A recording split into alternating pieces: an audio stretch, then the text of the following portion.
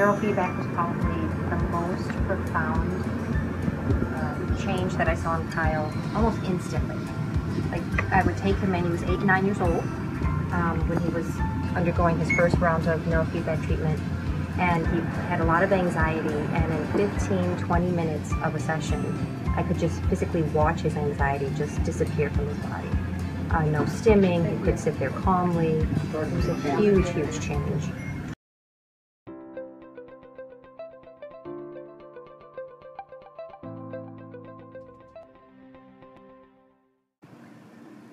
Hey everybody, it's Dr. Stephanie Rimka with Brain and Body Solutions. So I told you we were going to be doing a live on, live 19 channel QEEG. This is with my nephew Kyle, and they do live in Michigan. Kyle was turning 20. He turns 20 in a few weeks, yes. Right. So do you remember what you said to me at the Christmas party years ago, many years ago? Oh, in regards to neurofeedback, I Yeah. do. The neurofeedback was probably the most profound change that I saw in Kyle almost instantly. Like, I would take him in, he was 8 and 9 years old when he was undergoing his first round of neurofeedback treatment, and he had a lot of anxiety, and in 15-20 minutes of a session I could just physically watch his anxiety just disappear from his body. No stimming, he could sit there calmly. It was a huge, huge change. At the time, he was also doing a lot of biomedical interventions. He was on at one time 51 supplements a day. And I didn't see nearly the dramatic improvement as I did with the neurofeedback, so I turned all my energies into that. And what was the other big piece you did? Changing his diet was very instrumental. Because we had to go after the gut.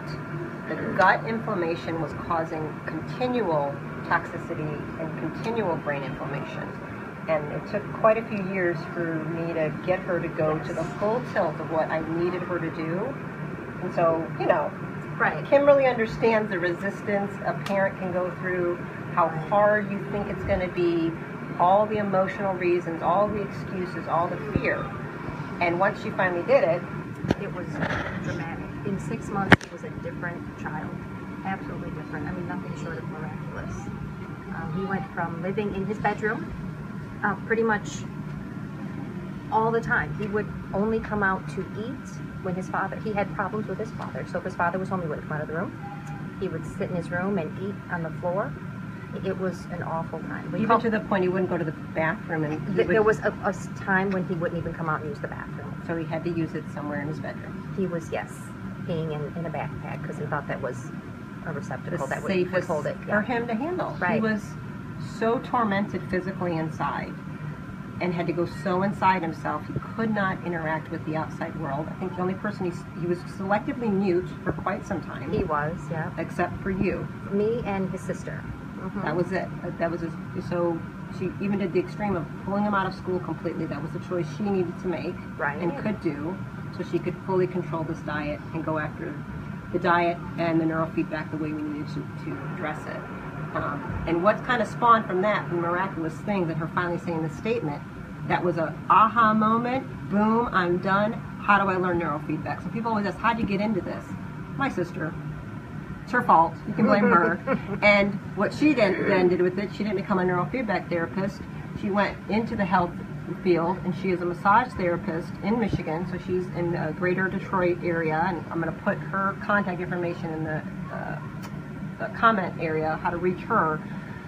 But she works on particularly anybody, any kind of stress, anxiety, but the mothers and the families of autistic children, and I think 2 nights a week you work on autistic children. Do, yes. She specializes in working on your actual children, starting out, I think, a lot with the feet, with the reflexology. Correct. So she talks through the organ systems and the brain through the feet, and getting kids to go from that never can be touched to where they collapse on the massage table and they run in and can't wait. So your child who can't be touched, who can't hug you, suddenly is like, oh yes, I'm learning to love and touch as she slowly learns to communicate with them through their body to reassess their brains. And she also, I'm doing all the talking because she's not feeling well. she then said, I'm going to help people with the diet because I know what it's like. It took me 5 years to really do what you want. And I just kept pieces and pieces. And I'm like, you're not seeing the results because you're not doing the full thing. If you keep letting things sneak in, you keep doing it, it's not going to work. And then once you do it, it's so much easier. And he became healthy. He doesn't get sick. He doesn't get infections, right? So she's specializing in taking families through the change. How do you go through in a realistic way with whatever budget you have? And if that means she's got to come into your house and clean out your kitchen and your cupboard, if she's got to go shopping, you can hire her to do all that, or just consulting on the simple solutions to kind of make this really work for families, real families. But then how do you help heal your children with the GAPS diet, gluten-free, casein-free, allergies, whatever. From a mom's perspective, from knowing how to shop, whether that's a Myers budget, if you're in Michigan, right, or a Whole Foods budget, or a CSA. She joined a CSA and actually took her kids farming with her, grew their own food for years so she could get and found the way, how can I afford to get organic food? Because I can't afford to do that the other way. So how am I going to do what I can do with what I have? That's what she's good at helping you figure out. So she took and said, okay, the diet and the neurofeedback. So she does the diet, I do the neurofeedback. I've been trying to lure my sister down to Atlanta for, I don't know, a lot of years. She's not coming. But she's got her life and her stuff up in Michigan, and she's staying there. And my mother's happy because she got her grandbabies. But that's what's going on. So those are the pieces that we do. And I'm going to put the information. But she's a family coach to help families. She's a coach and a consultant for families on the spectrum. She's also an ILS practitioner. So one of our therapies we do, integrated listening therapy, we have that for Kyle as well. So I went ahead and said, you need to get fully trained in it so you can help families go through that. So she's got a wealth of information for all you folks in Detroit, and she's got me in her back pocket. So whenever you got a question, you're kind of getting me at the same time because I'm going to help her with every case. I help her all the time if she's got a question. Okay? So she's not doing functional testing. She's the real life, how do I feed them? GAPS diet coaching. Come in and show you all the mistakes you're making. And it's how we've helped take Kyle to a certain place. And now there's been some things in life and things have changed. And she went through a divorce and, life changed. She couldn't afford a lot of the stuff he was on for years. It all had to stop. All supplements stopped. All different types of food things. Still on the diet, but this is what I can afford. Her life has changed now. Now we've got some more resources, so we're doing a lot of testing on him now, doing a fresh new map, a lot of labs and urine tests. I'm going to go over that stuff with her privately, and we're going to put him on a whole repair, detoxification, healing. So we're going to upgrade him again, over the next little bit of time. We're going to go in for, he's getting a full sauna. We're going to detox him in all the ways, and we'll keep you updated. But let's go over to meet Jeff. So you want to say anything else? Did I miss anything else? Okay. Great. Go lay down. Yes. Okay.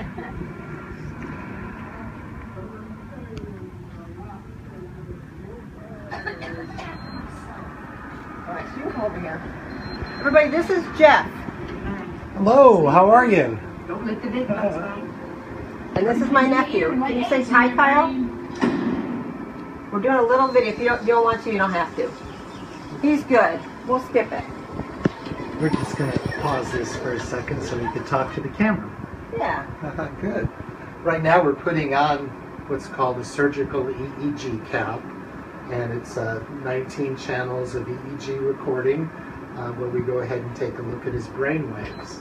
And it's just a regular EEG cap that a neurologist or some surgical person would use. And it's a really simple procedure. We fill each of these holes with a electrogel, which is inductive, and we filled them up with this blunt-edged squirt gun. That's what I call it. And then what I'm doing now is I'm making sure we're getting good contact from each electrode to the scalp with an impedance meter. And I'm just getting the impedance down. So we go through each site, and I kind of put the squirt gun in there, and I wiggle. And then when my number is suitable, I go on to the next one. And as he finishes up with that, let you know, I forget how long you've been here, but Jeff and I we have a great time. We're a great team. We have a third neurofeedback therapist that's here part-time as we get full to help handle some of our overflow. Lee Holbrook, and a lot of you are familiar with her from years ago. She's been with me off and on for a long time. She's more of a tech. So Jeff and I are both BCNs. We're both board-certified neurofeedback. He also just passed a really big test That's the QEEG diplomat test. Yeah, so he's a diplomat now and reading this raw EEG. With a lot of people can't do this. I can't do it. He's one of our little specialists at doing that. How many are you guys? How many of there are? It's probably 40 or 50 in the country. That's about it. So we do some special stuff here with a lot of experience. The two of us together, I'd probably say, I think it's averaging about 20 years experience you get with us, if not more at this point. What's really great here is I've worked in learning disabled schools and addiction centers, and working with Stephanie, this is the first place I've ever worked where we can deal with both what's called soup and sparks. So I'm dealing with the electricity in the brain, and Stephanie deals not only with the electricity, but with the chemical reactions and the metabolism and the vitamins, the supplements, the neurotransmitters. So we kind of have both things covered. And when Terry turns the camera on herself, you'll see that we have the third tier in here, which is the psychological. So we're kind of a complete brain center now, and it's exciting. Yeah, we got a PhD psychologist on board, so we do a lot of stuff. Let me scoot out of your way. This is the amplifier that amplifies those brain waves, which are measured in 1/1,000,000th of a volt. So you can imagine this is what's called a Brain Master discovery. It's FDA approved medical device, one of only a few. They can actually use it for surgery and for sleep studies and things that are commonly used with EEG. So it's a very precise instrument. So I plug that in here, and that's how we start recording brain waves. And now I'm going to go over here to our computer, and we can take a look at what Kyle's brain looks like via his EEG.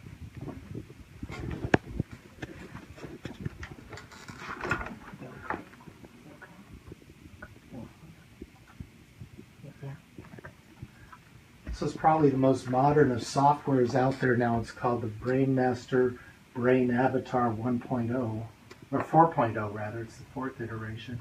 And all I have to do is hit the go button. I'm gonna let him have a little bit of nuts right now until you get, just a couple, just a little handful, okay? And then he's gonna record. He's gonna check it. Okay, and here's a picture of Kyle's EEG. If you want to see what the EEG looks like when you eat nuts, Kyle is eating nuts, and that's his brain telling his mouth to chew. So that's a bunch of static and noise. This is why we need people, when we do it, to be still. So you really can't be eating or chewing gum while you're doing this. So after that one, Kyle, we're going to pause you. And Jeff's going to check all the signal, okay?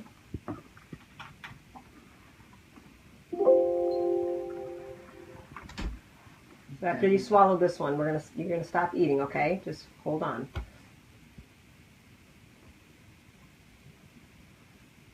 Okay, if you want, let's if you can get him here's a tissue, and let's just put those over here, Kyle. Just put them here. Awesome. There you go. We'll just save those for you over here, and if you can be really still, let me see what your EEG looks like. In fact, you could be watching. So why don't I put this over here so you can see?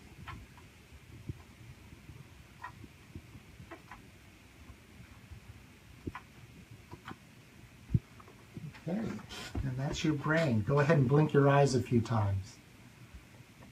That's what your brain looks like when you blink your eyes. Actually, it's something called eye artifact. Go ahead and grit your teeth and growl like a tiger. Go, grrr. Can you do that, Kyle? Go, grrr. Hurts my throat. Okay, then we won't do that. Let's see what it looks like when you close your eyes. Close your eyes and pretend like you're sleeping. Don't squeeze them shut. Just kind of let them stay closed. Good. Okay, that's excellent. Okay, let me go ahead and fix the ears. The ear reference is a little bit rough.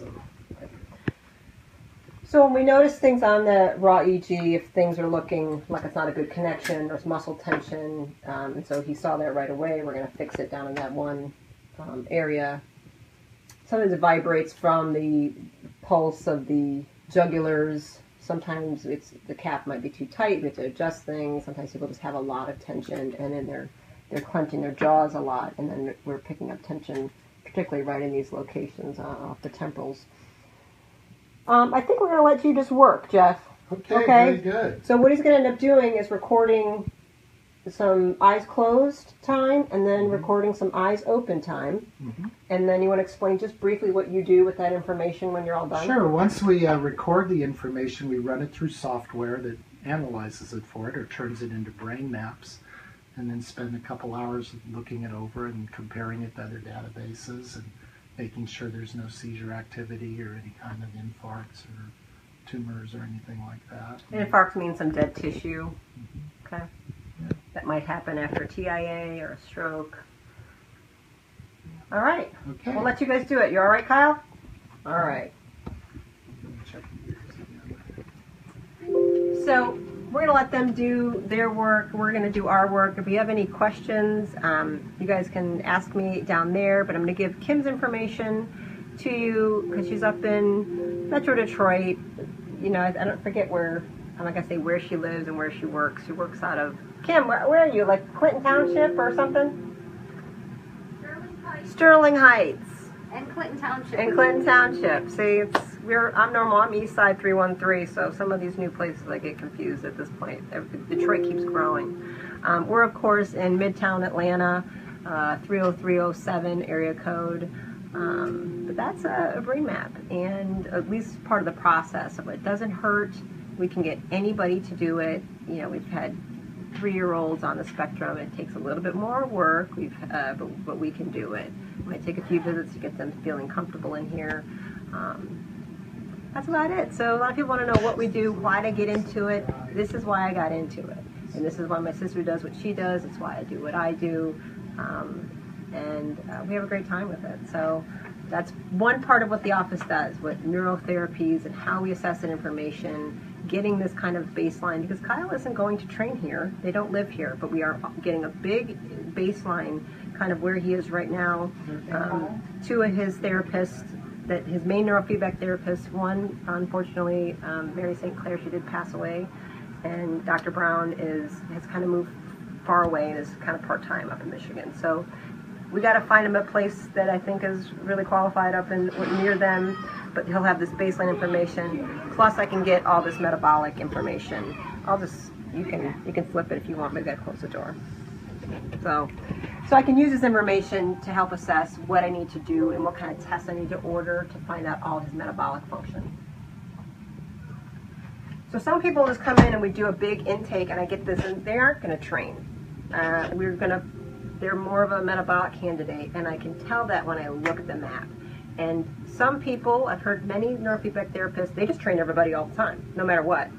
And it's been a little bit shocking to me. We'll refer somebody to a diplomat in neurology, a chiropractor, and that was the take of, well, everybody does neurofeedback. And we're like, why would you do that? Because I can tell you that kid's brain isn't going to respond because they're so low powered, they're so malnourished, they're in such a major hormone and endocrine disruption. I need to go in there and look at that hypothalamus and that pituitary and the entire chain of what's going on before to set them up so the neurofeedback is successful. It's like I wouldn't, if somebody came to me who was anorexic, I don't start training them for a Tough Mudder race. I have to feed them. I have to replenish them, and that would start foundationally. I don't make them do more work. I build them before I start adding muscle, right? So the brain is kind of similar. I have to see, is this going to be, what's the best way to take them? Sometimes we just go ahead and we do both. Sometimes I go, oh no, I have to have that thyroid disorder handled first because alpha will not respond to that. And it seems like a lot of people don't address that part, and it's why it's kind of a hit or miss. I like to make sure I'm as successful with you as possible, because people walking out of here telling everybody how much better they feel, how much better their kids are doing, how they're off their medication, how they sleep better, how they don't have panic attacks anymore. That's my commercial. So I make sure we're going to set you up to be well. But this is just a baseline, and we do this a lot of times pre and post on athletes. So if your kid's playing football, particularly high school and college, getting a baseline map pre-season, so we have it, so we see what it is. So if they get a concussion, we can do one immediately after and see what's going on and help them with the post-concussive suggestions on diet and what to do. and then within a month or so we might need to train them. But it's a great thing, and we offer that at a very discounted rate for football teams. Jeff is dying to get a whole high school team. I mean, we would love to have a whole pre-team, and so concussions are a real big problem in sports right now. Girls soccer is the second leading, so boys football in America and then girls soccer have the most number of concussions. It's bad. So this is a really great tool to see what do they look like before, what happens in that concussion, that brain inflammation, that dead brain tissue, and then how quickly are they recovering, and are they going to need neurofeedback after that. We don't even start the neurofeedback, usually it's 4 to 6 weeks after. We have to let all that swelling go down, but we go in there with nutrition, very specific nutrition information to help prevent as much crisis and energy. It's a energy crisis situation when you bruise your brain, and we have to get the right things in there so things don't die. But anyway, that's an aside. So that's a lot of stuff that the QEEGs are used for. Peak performance, people just wanting to be better, getting a better IQ, be calmer, solving a problem, making more connections. So we're going to see what Kyle's doing and how I can best help him and direct the therapist up in Michigan to do, what we think would be the most helpful. All right. So I'll put info in the comments, and you guys have a great Saturday.